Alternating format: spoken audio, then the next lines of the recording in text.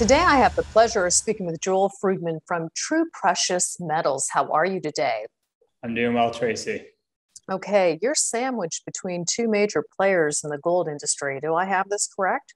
That's right. We're right between Marathon Gold on the one side and Matador Mining on the other, both with significant gold deposits. And our Golden Rose project's right in the middle of them. And of course, so this is why this news yesterday was such a big deal. Talk to me about this. Just walk me right down the road. You commenced 5,000 meter drill program. To many of us, this is a big deal. You know, you kind of hit it right on the head of like walk you down the road. I think we're on the best street in Central Newfoundland.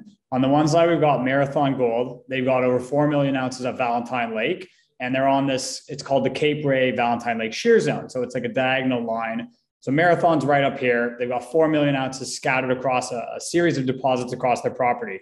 The next project over is our Golden Rose project. We've got 45 kilometers of strike length, meaning we got a lot of coverage on the same road, on the same structural feature that goes through Valentine Lake. So there's a lot of exploration, high potential exploration across our property. And then on the other side below us, a company called Matador Mining, they're Australian listed. They have an 840,000 ounce gold resource. Again, a series of, smaller, mid-sized, large deposits across their property, and still a lot of exploration left there. So the theory is basically there's a string of pearls of deposits up and down this structural corridor. The Cape Ray Valentine Lake Shear Zone cuts right through our Golden Rose project. Optimal place to explore. Okay. And so I'm assuming, I just, correct me if I'm wrong, we've got all these analysts following these big players. Should they not all have their eyes on you with this drill program and these associated results for the Golden Rose project? We have previously reached out to some analysts because we're early and haven't even done our inaugural drill program on Golden Rose. It's a bit early to get analyst coverage, but that being said, we do know there's analysts watching the stock. We have institutions in our shareholder base, including Eric Sprott, a number of flow-through funds, Palisades Goldcorp. Altius is our second largest shareholder. It's TSX listed mineral exploration and royalty company. So there are a lot of eyes on the stock. We did a couple of financings back in March and then in June. One was more retail and high net worth. The second one was all institutional. We think analyst coverage would be great for down the road.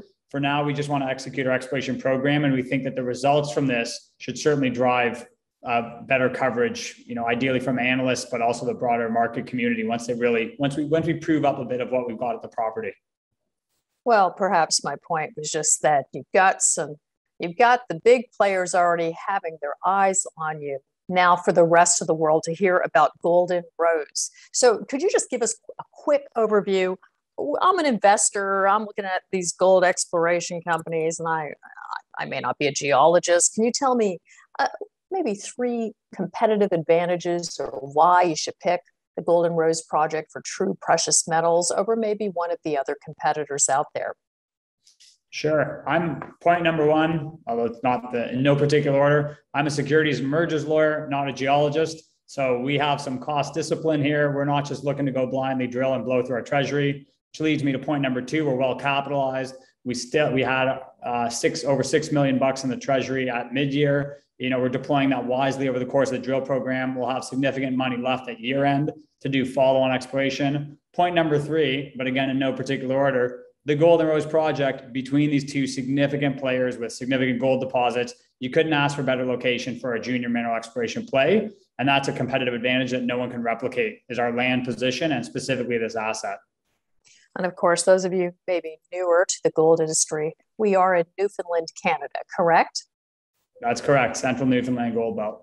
And perhaps point number 4, we have one of the most articulate exploration CEOs in the marketplace.